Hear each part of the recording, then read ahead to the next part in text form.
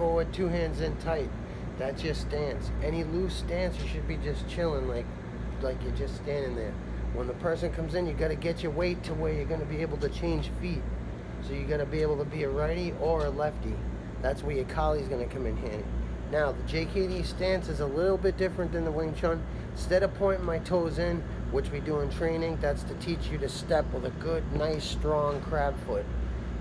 That's where we begin. When you get into the JKD, the BUI-SAO stance changes a little bit.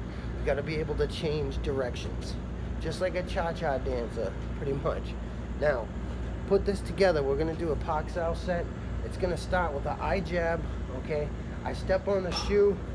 I use a rear palm, lead palm. I bring in my elbow, and I smack punch. The smacking punch is just a running hand, and a GAU CHOY punch is just a horizontal punch with a vertical fist that you bring in like this.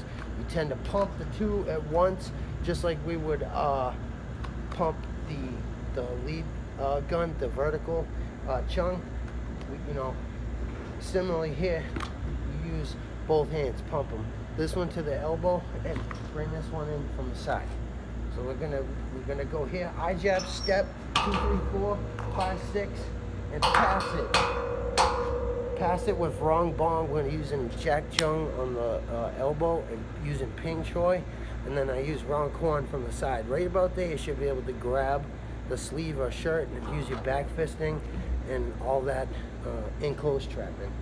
This far range one here, what I'll do is I can use finger jabs this way. I can also use them this way. If I use them this way and come down center, I want to end on a lead. So I'll go like that there, or I'll go there with my backhand. But the interceptions tend to be 1, 1, 1, 1, and thread. And now you can trap.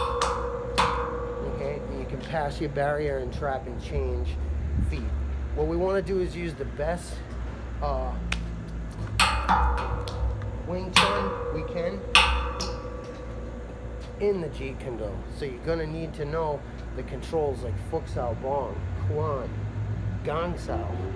You need to know those because fights are not just so simple as hit, hit, hit, hit, hit. We train it that way